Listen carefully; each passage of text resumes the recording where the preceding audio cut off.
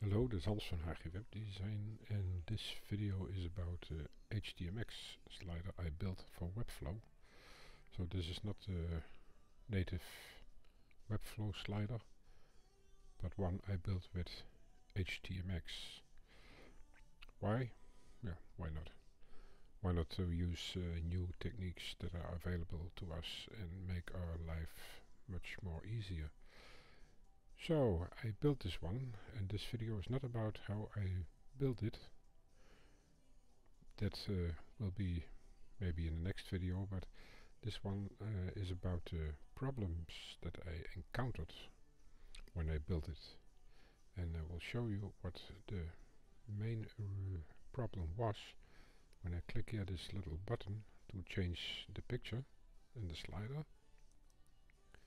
You see there's a flash, and that's very annoying. And it took me some time to figure it out what the problem was, and to spare you the time to search for yourself, I made this video for you. So first we go back to the back end of Webflow, and I will show you the settings that causes the flash.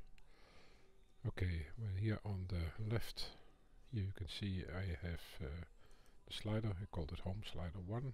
It contains two divs, Home Text Block 1 and Home Image Block 1. And inside the image block, this is where it happens. I will click this off. We have photo inside and a photo. In the setting with the flash, you can see the div photo inside. That's here because otherwise the slider won't work. You have to put a photo into a div, otherwise it doesn't work with HTMX. And as you can see, this is completely empty, an empty div. The only thing that I did do is give it an ID of basic photo for the swap. And the photo, it has a width 100%, a height of 100%, ratio of square 1 by 1, and the fit of cover. So when you upload a picture in the future that isn't has not an aspect ratio of 1 by 1, say 16 by 9, then it will be presented on the website as a square. Webflow forces it to be a square, be shown to you as a square. So with this setting, the photo with the setting ratio and fit, it flashes.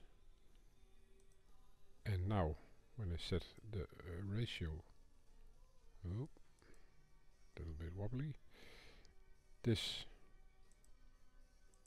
to square 2 and give it a fit of cover 2. Now we go on, when we go back and it publishes site, takes a while, it's not too fast this morning. Okay, there we are. And now we go back and I refresh the site. Now when I click, you can see the flash is gone. And that's the thing that we wanted, because flashing is quite annoying. Okay. So what you have to do is, when you have a photo with within a div, please give the div and the photo inside a ratio and a fit, and then the flash is gone. Okay, that's it for this time. Hopefully that was helpful, and see you the next time. Okay, bye.